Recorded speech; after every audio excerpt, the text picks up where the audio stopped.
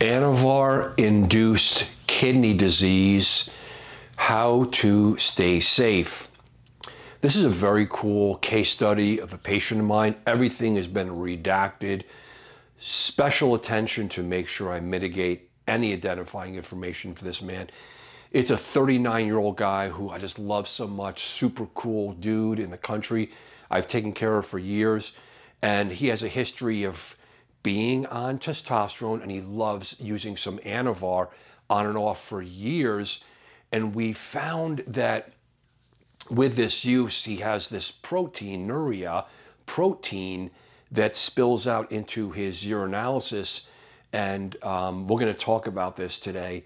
I'm going to give you guys a really great layout of the mechanism, how we detected it, and how it relates to Anavar specifically versus maybe other steroids, and of course what I did to protect him moving forward. So this is going to be really cool. You want to stay with me on this. My name is Dr. Thomas O'Connor. I'm known as the Anabolic Doc. I am board certified internal medicine expert, ex-primary care doctor. I am on staff of University of Connecticut School of Medicine. I've dedicated my whole life to men on androgens. Please subscribe and let everyone else know about this because I want to grow the channel. Anavar is known as one of the safest oral anabolic steroids, been around for decades. Men use it and women use it too, very classic. It's an oral anabolic steroid, and we know that it's DHT derived, and it's considered a 17-alpha alkylated drug. And the really important piece about this for the chemistry for you guys is that it's really one of its only kind of an oral steroid that is primarily metabolized through the kidney versus the liver. And this is in part why it's developed a reputation for great safety. Now, that's why this piece is so important, and so many of you guys know that. But at what point can it hurt the kidney itself? Because it is metabolized through the kidney. In this case, it's a 39-year-old man. He has a history, as I said, being on testosterone and different steroids, but he loves the combination of Anavar several times a year. Remember, now he's a 39-year-old man. He's been on steroids for about 10 years, like a lot of guys, very common.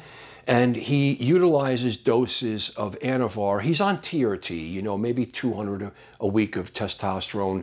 He's played around with different doses, likes that dose itself. It's kind of more of a TRT dose. And he adds Anavar, typically about 40 to 60 milligrams. And he plays around with that dose over the years, and he runs it for 6 weeks, 12 weeks maybe, does come off, and he does it several times a year. And over time, and many, many labs that we've run on this man, we've noticed that when he's on Anavar towards the end of the cycle, mid to the end of the cycle, and even after to some degree, we'd see the proteinuria. It was always there.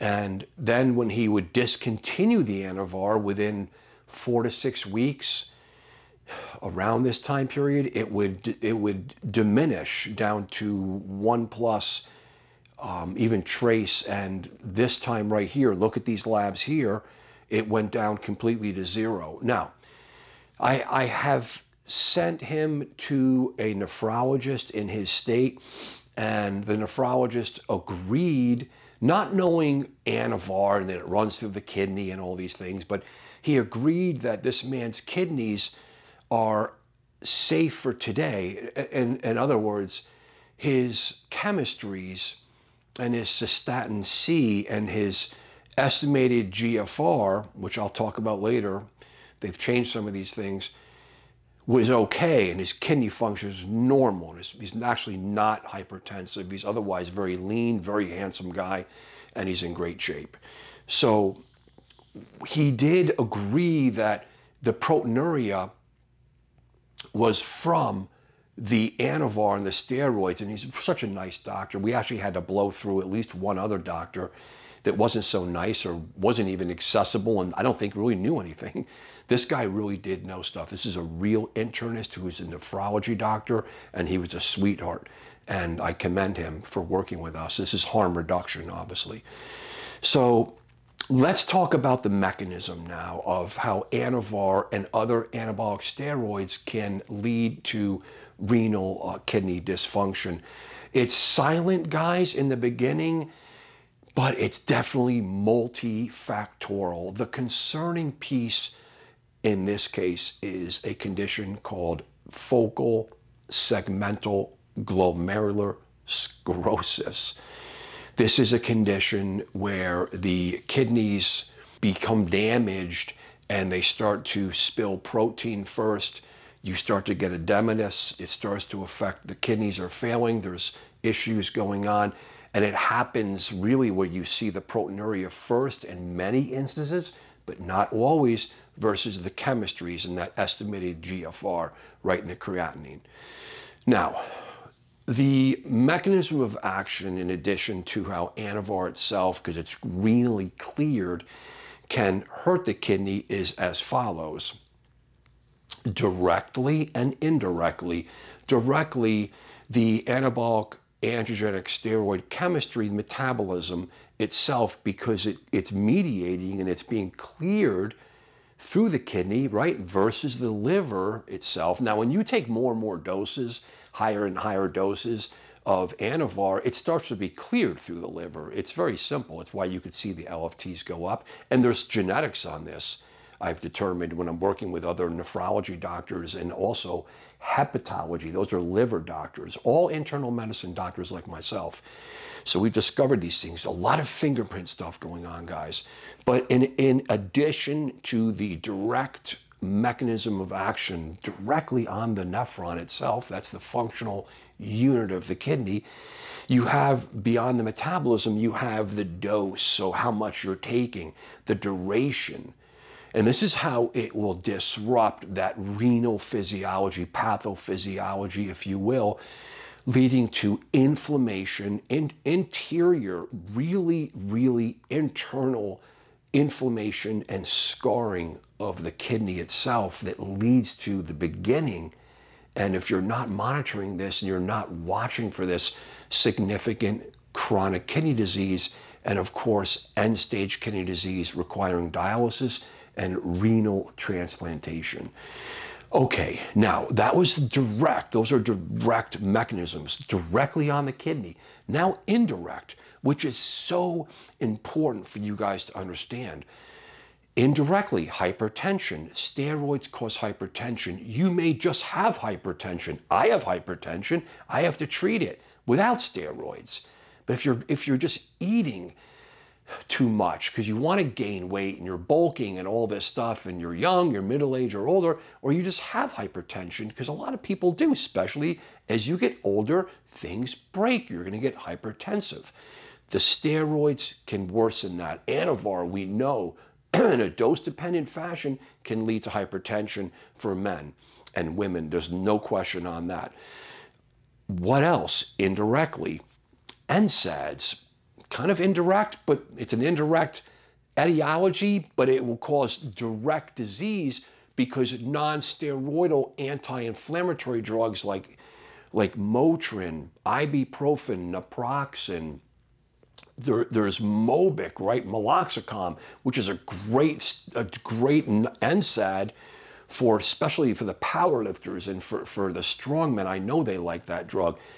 You can Google this and look it up. You'll see that those are renal toxic. But of course, if you use a little bit of it and you use it occasionally, it's not renal toxic.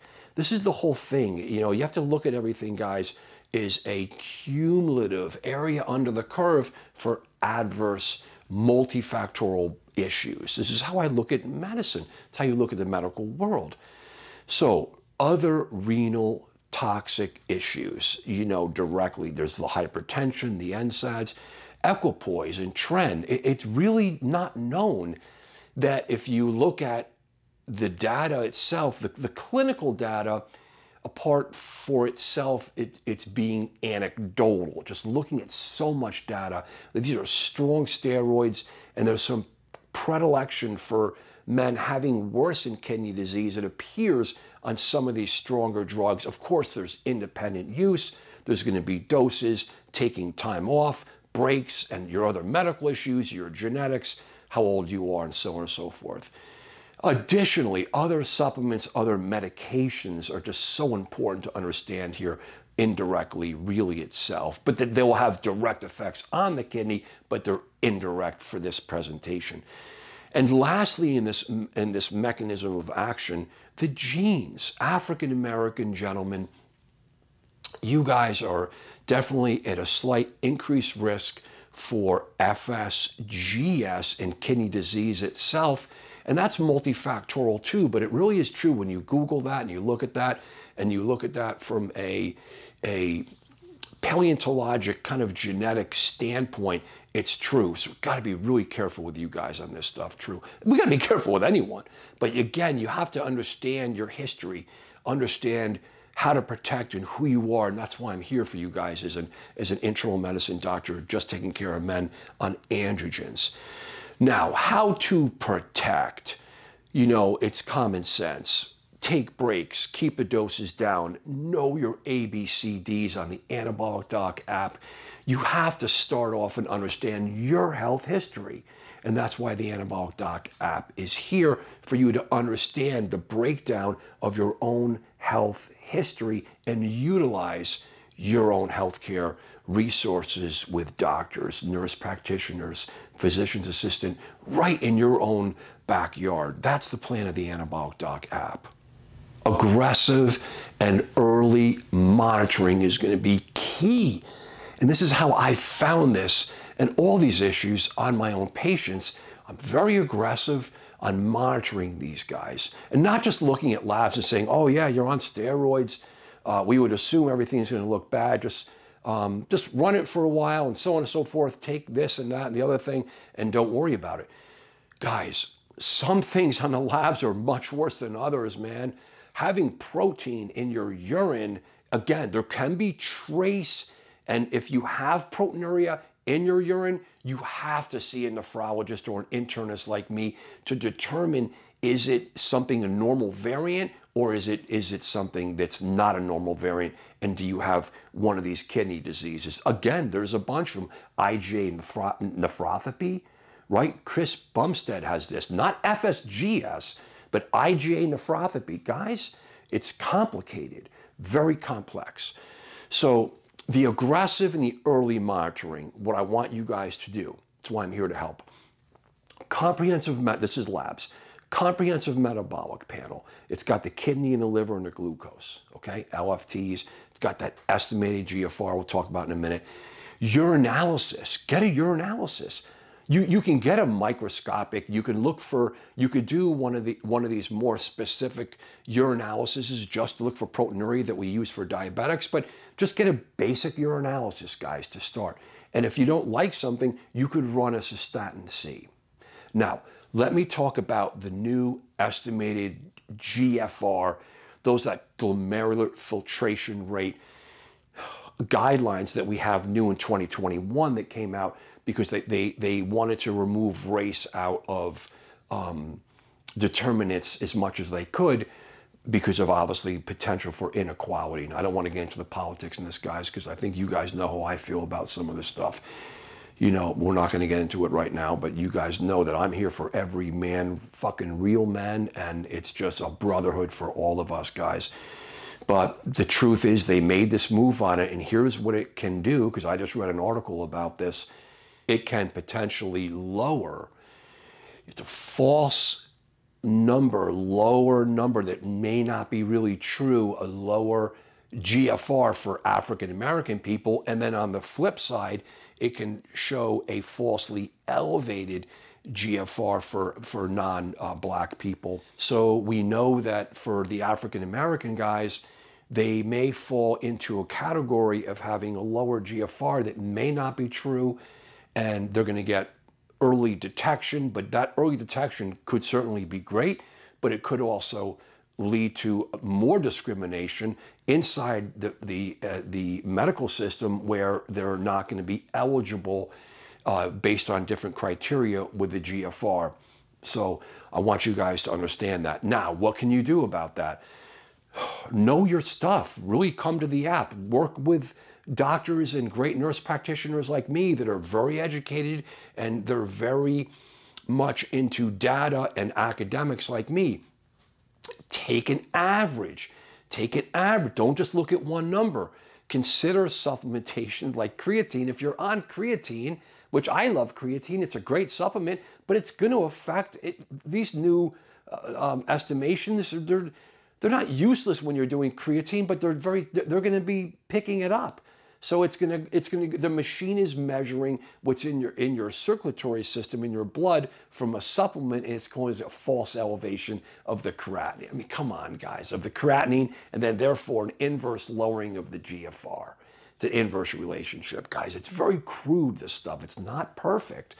So, and also, if you're training really, really hard, exercise can break that down, the tissue, because you're training like a beast, and it's going to affect that too. And hydration status, that if you're not adequately hydrated, it looks like when we look at the BUN creatinine, well, maybe we're not sure, maybe you were dehydrated, but then maybe it's true and you're hydrated enough. The hydration thing, I think, is kind of overblown, because when you're in the ER and you're working in the ER or on the clinic and in the hospitals and out in different fields and ICUs and all the places I worked in my life over the last 20 years or more, including my residency training in med school, you just the average bear is just like regularly hydrated, and we're looking at those numbers, and the kidney, especially when you're young, it's strong, and it has built-in reserve, so it shouldn't look like it's an abnormal reading. But again, if it is, repeat it.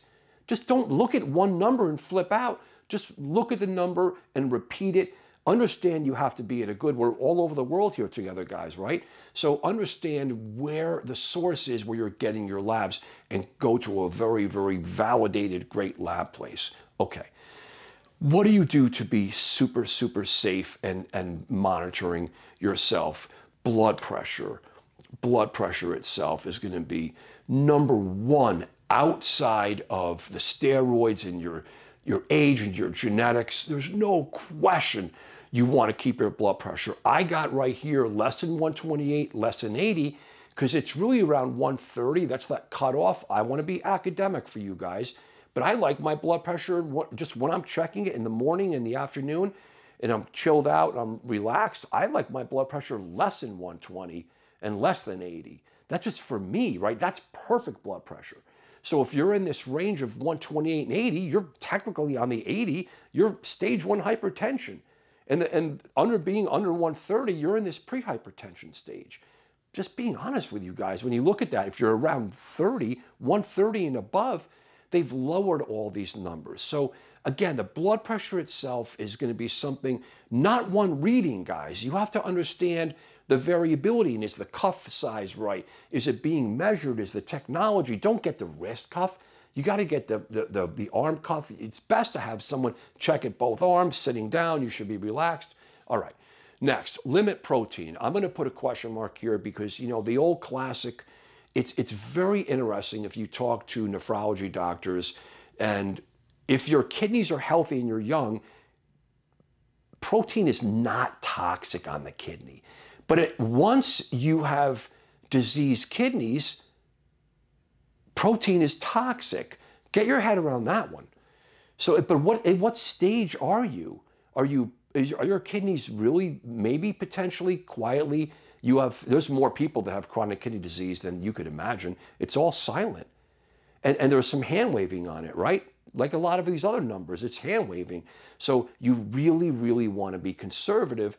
And I don't know if that 2 grams per pound, the old bros and stuff, I mean, it's a classic way to go when you're young and you're anabolic. You need protein. You need protein. But I'm going to let that one sit here, and I want to see some comments from you guys, because that's kind of controversial right now. And I want to give you guys great information. I don't want to give bad information and say, guys, like, don't take protein and keep it down, you know, and all this. No. But again, if your kidneys are diseased, these doctors who are kidney doctors, they're going to say that it is going to be toxic on the kidney, but that's once your kidney's diseased. God, I'm so scared of kidney disease and heart disease. Just me, right? You guys should be the same. limit the NSAIDs. You could take them, but I mean, if you're popping them every day and taking them, when you look at the powerlifters and the bodybuilders I've taken care of, the two things they did, beyond the steroid use and just pounding it for years, you know, they've blood pressure they did not hammer on, and we'll talk about in the end what the plan, the treatment can be.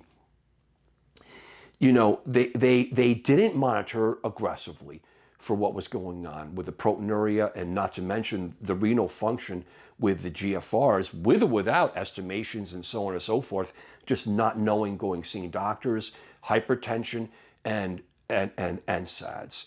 Absolutely, those two things, I have to say it over and over. The hypertension and the utilization of non-steroidal anti-inflammatory drugs chronically too much in the mix destroy the kidney and the heart itself. Heart failure, whole nother topic. So now, harm reduction, guys, harm reduction. You got to imagine you want to use every single piece. Keep the steroids down. Take breaks off. Know who you are. Know who you are. If you have chronic kidney disease in the family, say for an example, you're an African-American guy or just a regular guy and in the world, doesn't even matter. It's in families. If you're Chris Bumstead, I mean, you want to be careful with Anavar or steroids. You just want to be careful from a cumulative standpoint. Now, TRT is different, guys. TRT is different. And you want to be careful with too much TRT because of direct and indirect effects, blood pressure. See, we're back in this ABCD. A1C, blood pressure, cholesterol, cardiac, D, red blood cells, right deposition disease. Now, harm reduction. This guy itself, our plan was no more Anavar. He sees the damage on and off, and we're going to just have him just on TRT. Now, let's talk about this. I'd like to give the guy an ARB or an ACE inhibitor. I'd like telmisartan better. And his doctor agreed with that, but his blood pressure may not tolerate it because he's not hypertensive at all. This guy's blood pressure is perfect. Now, that's going to change. Now, if you're not, see, here's the trick, guys. If you're not perfect, if your blood pressure is 130, I would say high 120s, or the diastolic blood pressure is in the mid-upper 80s, boom, do a diet, lose weight, cut the sodium, do cardio, do as much as you can, and then why wouldn't you utilize an ARB or an ACE inhibitor, or maybe a calcium channel blocker, maybe a thiazide?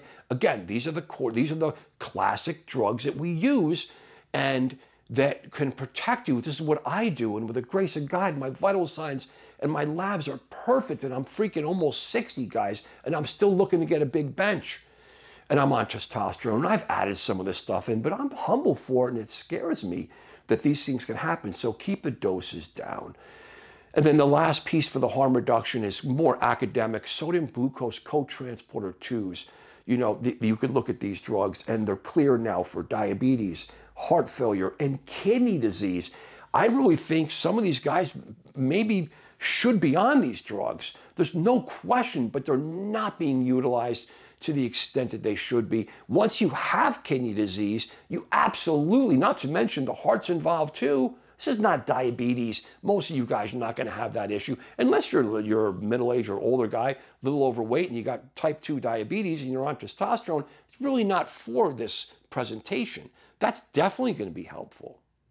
Again, our plan in the end, as I said, for this guy was just, bro, you know I love you, man. Just want you to stay on testosterone, keep killing it. He is feeling good. His family's very happy that we discovered this, and his kidneys are clean, and the proteinuria went away. I hope it stays away. Monitor A, B, C, D with this guy. Want you guys to do it all for yourself, and I just want to have you guys keep killing it. So thank you so much, guys, for sticking with me in this presentation. It's a common thing. It's more common than I think out there. Let's get some comments on this if you know anything about this with Anavar, or if you're concerned for it, or if you've enjoyed this video, you want to just make some comments. Thank you so much, gentlemen. This is what you get with the Anabolic Doc app. Number one, a digital history and physical exam. Number two, weekly Zoom meetings with me. Number three, discounted commercial labs. Number four, weekly member-only uncensored videos. Number five, Anabolic Doc's mailbag. You can't come to the meetings or you don't want to come to the meetings, you ask a question, I'm going to respond to your question by making a video, put it back up on the app, and you get to see your own question. Lastly, diagnostic and management library that is easily searchable by keywords.